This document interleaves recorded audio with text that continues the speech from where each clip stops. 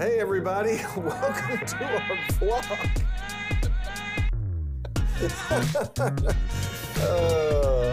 For real, we're having a podcast here.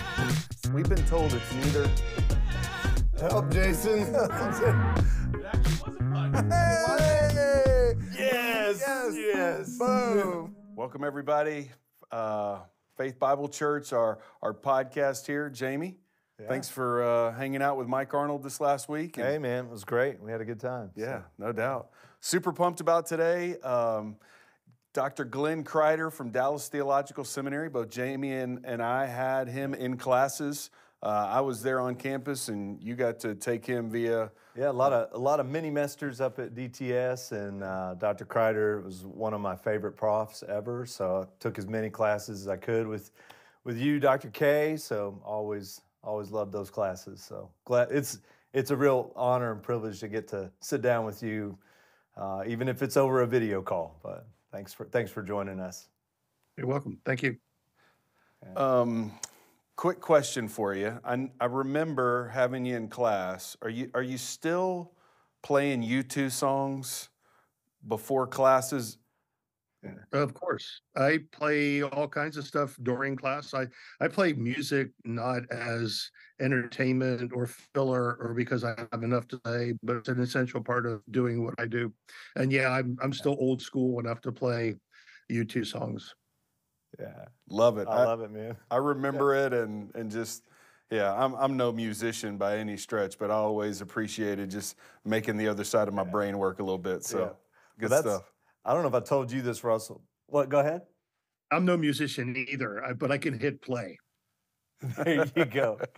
Well, Dr. Kreider, you obviously remember this, but my favorite course with you was actually the one. It was theology and culture, and man, our papers, like our assignments, were to listen to one of our favorite albums and write a paper about the theology in it. And that course was challenging. It was awesome, just connecting theology with artwork and music. And so just love how you think about that and challenge us in that. So That course morphed from theology. What was it called? Issues in Theological Method.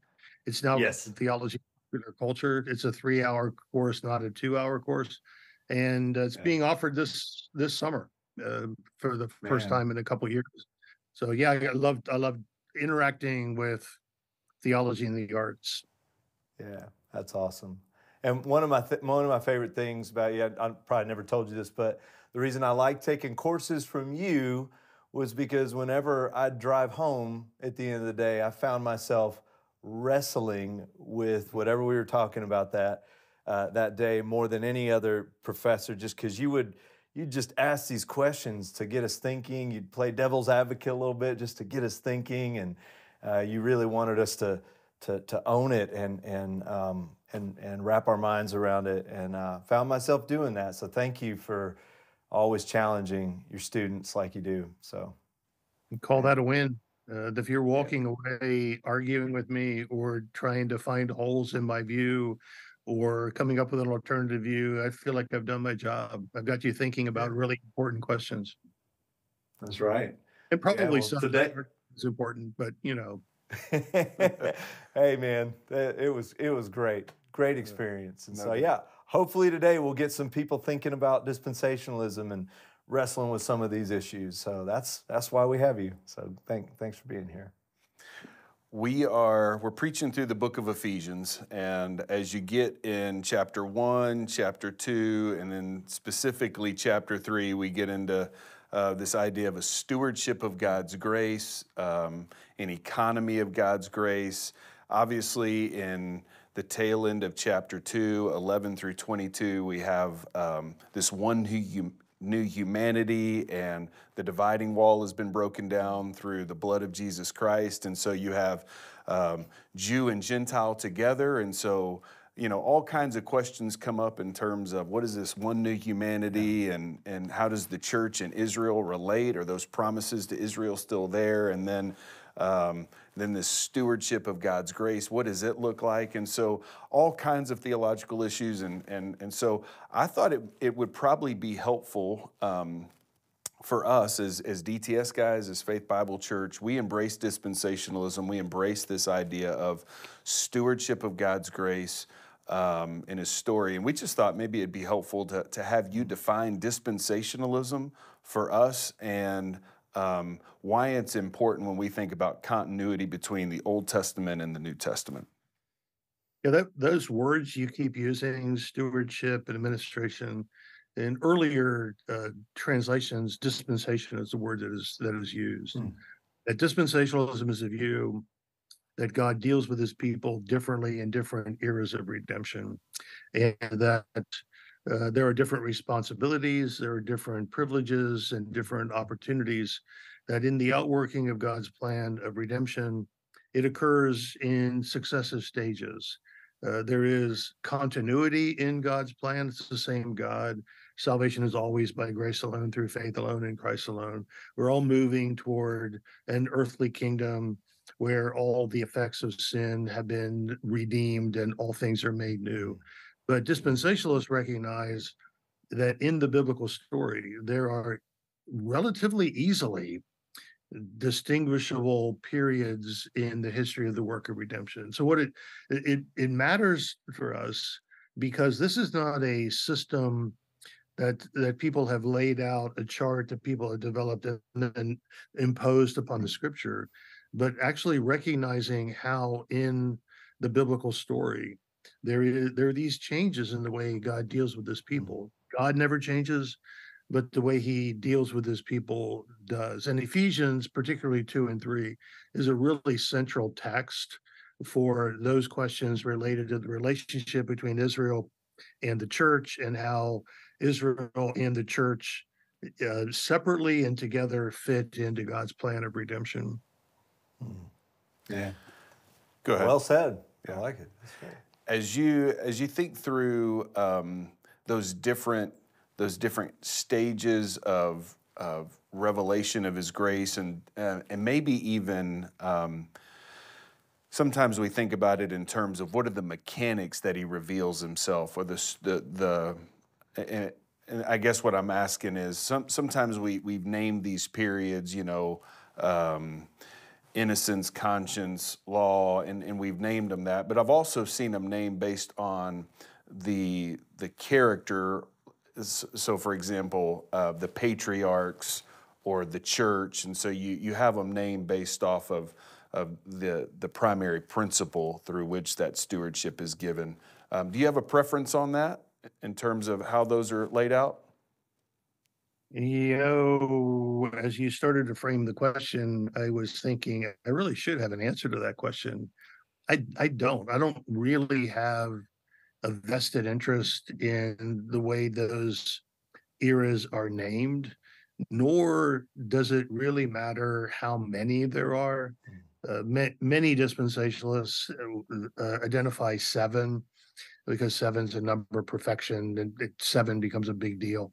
The Dallas Seminary doctrinal statement affirms 3, and it does that because there are 3 that the Bible explicitly calls dispensations. So when Paul describes this in chapter 3 of Ephesians, this dispensation of grace that was given to him, which is different from the dispensation prior to that.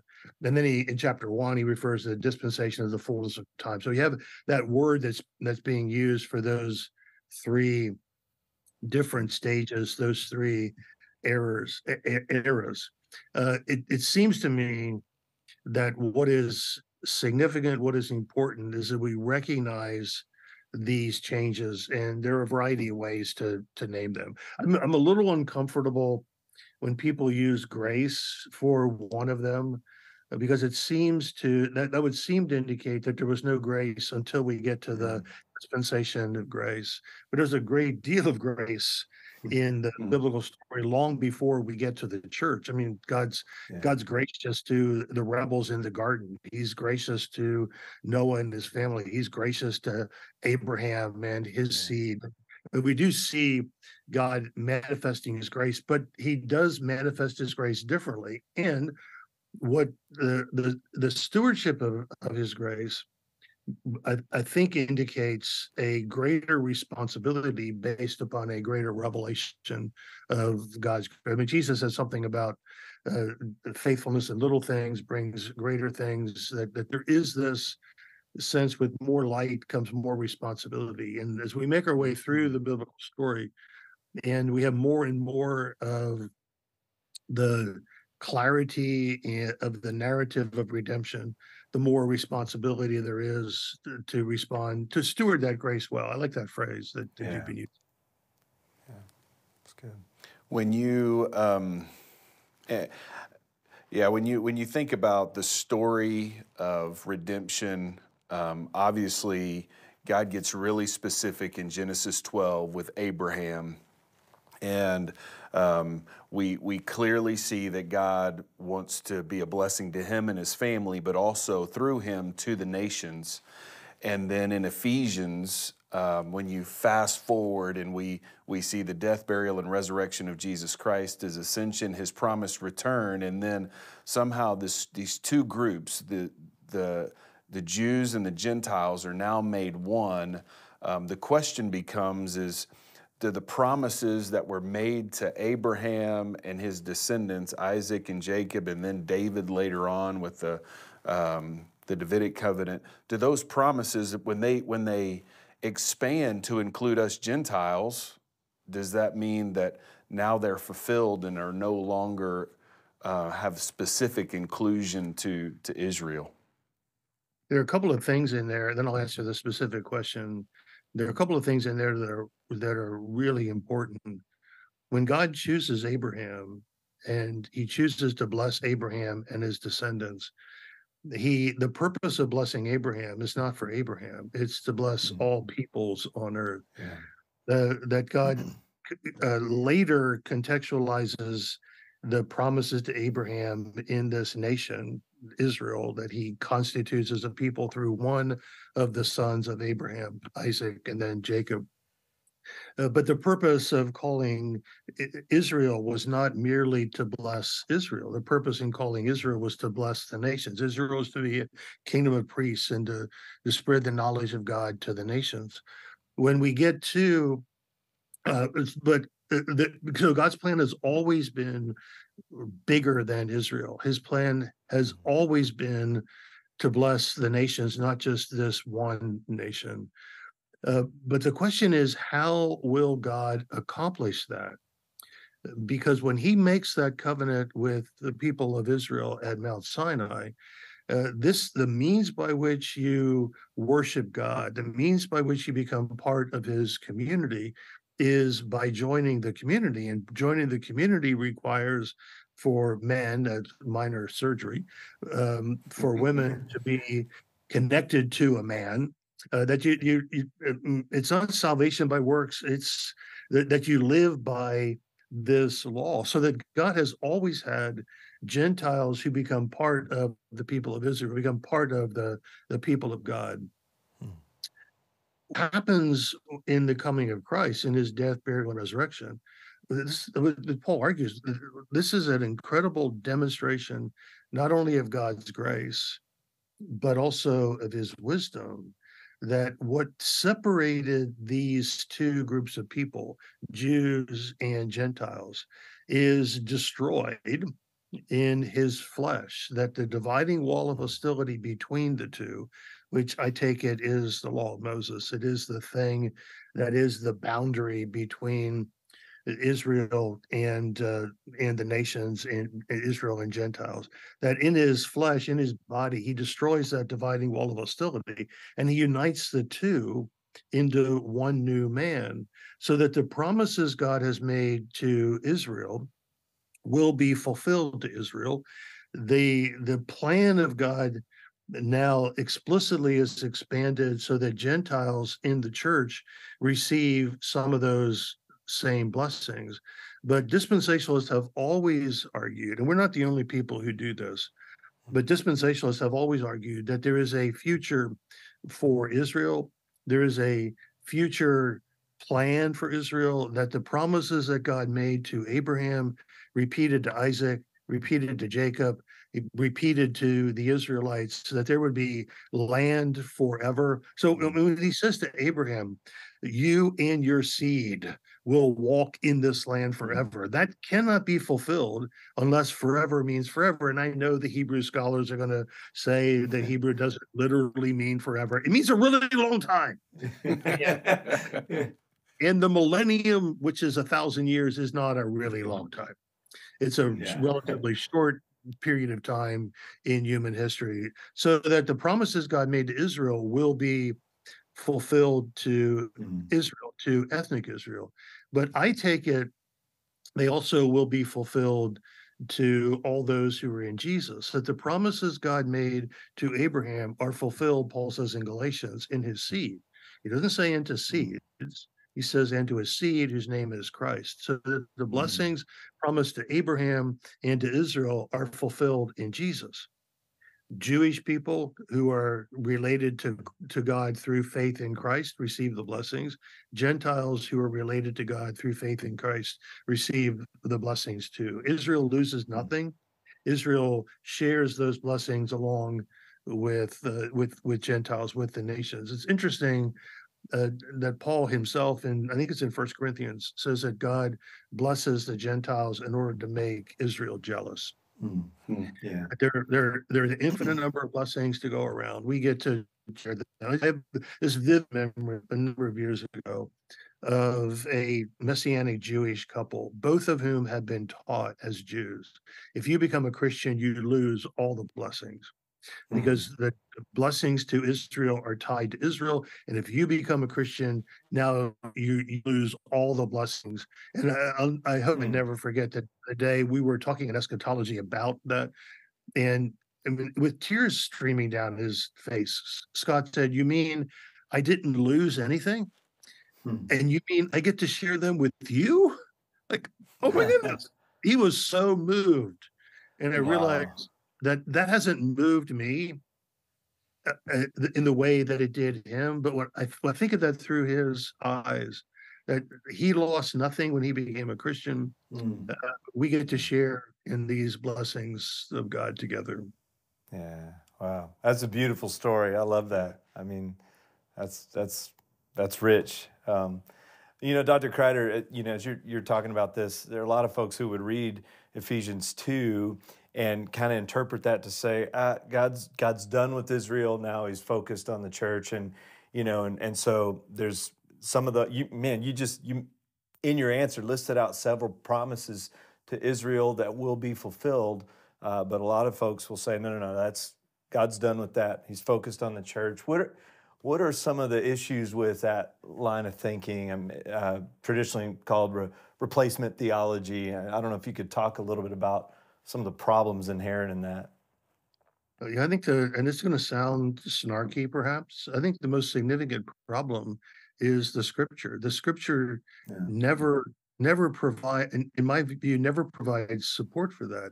It rather, Paul addresses that question, I think, explicitly in Romans 9-11, that God has stopped working with Israel for a time doesn't mean that he has forsaken her, but he will return and deal with her again. The promises that are fulfilled in the book of Revelation, we have this. It's an Old Testament promise too. Zechariah 14, for example, that the nations come to Jerusalem and worship the King in Jerusalem. And in Revelation 22, we see Israel and the church and the nations together. That when God makes promises, God is faithful to his promises. Dispensationalists often use language of literal here. That language is not really as helpful as it could be. But when I would say when God makes promises, he is faithful to fulfill those promises. And to turn them into something other than, the land is the land. And as we read through Genesis and the rest of the Old Testament, the boundaries of the land are defined. That this is the land where Abraham and his seed will walk in that land forever. And that the seed is Jesus, so that all those who are in him will be will live with Jesus forever. So I think the major problem with so-called replacement theology is that it fails to grasp and to wrestle with the language in the biblical text. Yeah, it's good. Obviously, when you start talking about Israel, dispensationalism, a lot of the things that we're talking about, the land, our minds and our hearts immediately turn to what's happening there currently. And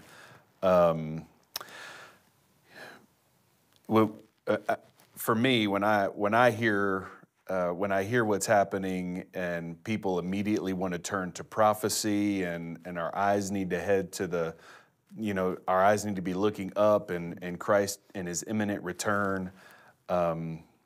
I'd love for you to speak on that. And I mean, obviously our hearts are broken. I mean, it is, I don't want to assume anything here. Our hearts are broken for people on both sides who are losing life and who are being displaced and are held hostage in a host of other atrocities that are happening there.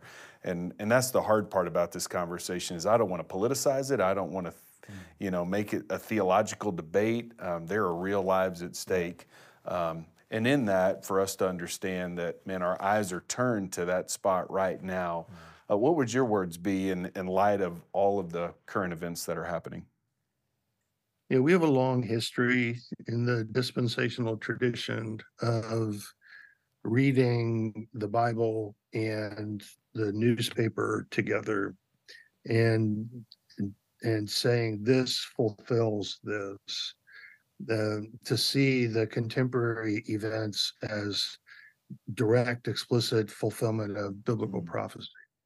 I think that approach is dangerous and it is wrongheaded because everybody who has seen this as that fulfilled has been proven to be wrong or at least not completely accurate. And so we need to be really careful about that. We should always be praying for the peace of Jerusalem, which is a reference not just to the city but to the land. We should always be anticipating the return of the Jewish Messiah, who is our Savior. He's coming back to make everything new. And events like this ought to drive us to be more aware, more hopeful about His return. But we also ought to be people who are grieving with those who grieve, and we should be people who are deeply saddened and pained by the loss of life. I mean, there are always two sides in every conflict, and there are tragedies and horrors on both sides. And we should grieve deeply the murder of infants in their cribs and their bodies being baked in ovens. The linkage of that back to the Holocaust is not coincidental. That's a horrific thing to observe. But we also ought to be concerned about bombs being dropped on government complexes, and what's going on there is so horrific and so hard to conceive. But it also is hard to conceive any relatively easy solution either. And so we should grieve. We should pray. We should be active as we can be. And yeah, you're right. It should not be politicized. This is where it's well beyond that. There's a real sense in which I am at least as concerned about the rise of anti-Semitism around the world and the kinds of horrific things people are saying about Jewish people. That this is a really volatile time for us. But thankfully, we trust in a God who has not forgotten His people. We trust in God who will complete what He started. We trust in God who will make all things new. It is it's a whole lot easier to attack Jews today because they are the great majority of them are together in one nation. I mean, when I was in seminary, they used to say there are more Jews in New York City than there are in the land of Israel. That's no longer anywhere close to true. Right. There are more Jews and more Jewish people in Israel than were killed in the Holocaust, and that makes them targets in a way that they weren't before. I'm hoping this is something that comes to an end soon, and things return to some sense of normal. But my Israeli friends, particularly Jewish Israeli friends, they've been living in a volatile situation for years. It's a whole lot worse in the short term now. But yeah, I think we should grieve with those who grieve. And it's hard to rejoice with those who rejoice in the midst of such horrific evil that humans are capable of inflicting on other human beings. We desperately need the Prince of Peace to bring peace. That's right. Yeah. Yeah. Going back to your words earlier, I mean, we're thankful that God's faithful to his promises and he's got a plan, and we say, amen, come quickly, Lord Jesus. I mean, yeah. Oftentimes when we think about dispensationalism, Israel, millennial kingdom, the return of Christ, tribulation, all of that language, one of your colleagues, Dr. Bach, had kind of summed it up. Something I heard him say one time is eschatology is not God's justice, but it's the establishment of righteousness, his righteousness in an evil world. And I thought that was so well said. And sometimes it's easy to think about Armageddon or, justice coming and people punished. But, man, God is going to establish his righteousness in the middle of all this evil and chaos, and we're going to get a glimpse of it in a millennial kingdom. But then there's this eternal state that is going to be the absolute perfect establishment of righteousness. What would you add to that?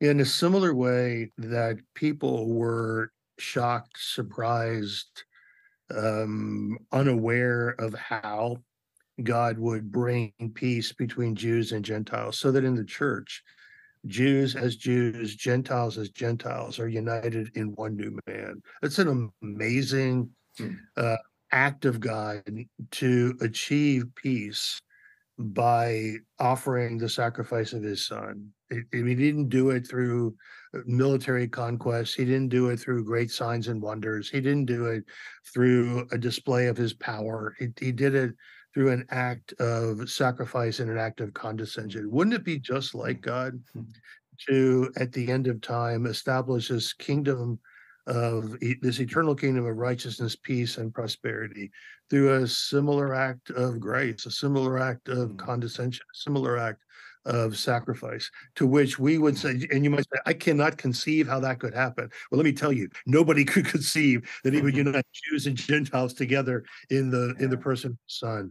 The God who claims to be gracious and merciful and compassionate and slow to anger, abounding in love and faithfulness. And I think you can trust a good God to do what is good. And in a real sense, that question has excited me because as I think about how God might completely upend, overturn our expectations, it is coming conquering king with an army from heaven, destroys all of his enemies. Maybe he has a better plan than that, because this sure looks like a strange way to save the world. I think I read that somewhere. And maybe in a similar way, we will be shocked and surprised by the way he does what he does in the end. So yeah, our hope is in a risen Savior. Our hope is in a Savior who promised he's coming back to make everything new. I mean, that's kind of the last words he said. Behold, I am making everything new. And he has started that work. He accomplishes that work through us, but ultimately he will bring to pass everything that he has promised to do. And that's in the midst of all kinds of things to be afraid of, to be uncertain about. I think people desperately need hope, and the hope of Christ's return to make things new is a It's a I think somebody calls it a precious hope. I think it is that. Yeah. It is. Yeah. Well said. Jamey, I know you had for folks that say, hey, I'd like to read more about this. Oh, yeah. So Dr. Kreider, you obviously know this, but you and Dr. Bingham are general editors. I've got it digitally, but Dispensationalism and the History of Redemption. I don't know if you want to talk about your part in that book at all, but I think that could be a helpful resource for folks tuning in. So anything you want to share about that? Yeah, I'm really excited about, proud of that work in the hopefully the appropriate sense of that word. Yeah. What my colleague and I did in that work was kind of an update of what Dr. Ryrie did back in the 1960s in his dispensationalism today. And we were thrilled that the same publisher of Ryrie's work was interested in ours. Instead of sitting and writing a book, either one of us or together, we thought it'd be much stronger if we could gather together a number of dispensational voices. Some have criticized the book because everybody's connected to Dallas Seminary. That actually was our goal. That since Dallas Seminary is a dispensational school, when people think of dispensationalism, they think of DTS. So it'll be helpful to have people from across the spectrum of dispensational views and in a great span of ages. So we put that thing together. What my chapter does is try to argue what dispensationalism is and what it's not. There's a lot of misinformation out there, a lot of straw man, a lot of criticism of dispensationalism that simply are no longer the case. They might have been at one time, but they no longer are. So I wanted to define the term and defend who we are. And then after a chapter on history, Dr. Spiegel's chapter on history, I think is an amazing, it's unlike anything I'd ever read on the history of dispensationalism.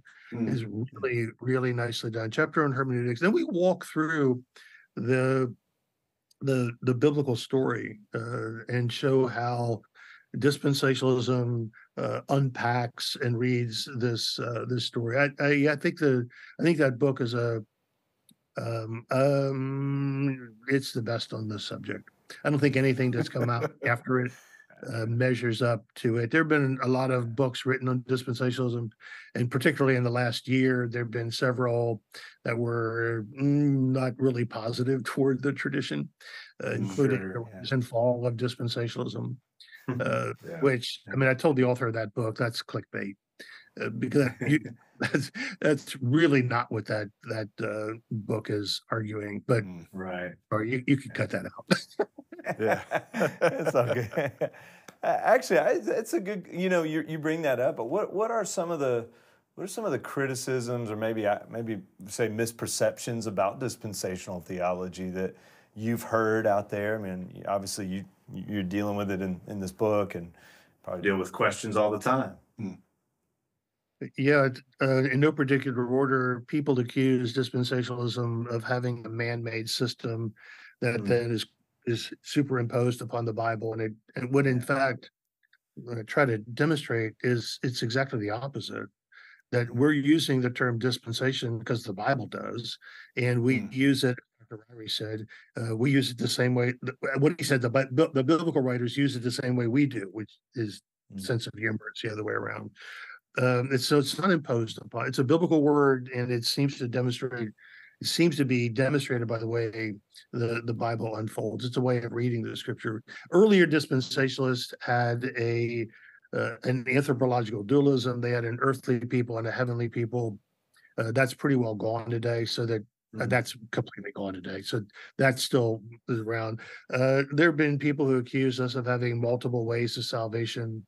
That Jews were saved by obedience to the law, and now we're saved by grace through faith. I mean, those are the major criticisms. And I guess I would also back to the rise and fall.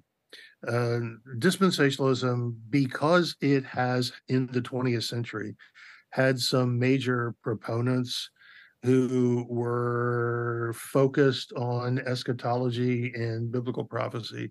Many people think dispensationalism is largely or nothing but a view of the rapture, tribulation, second coming, the millennium.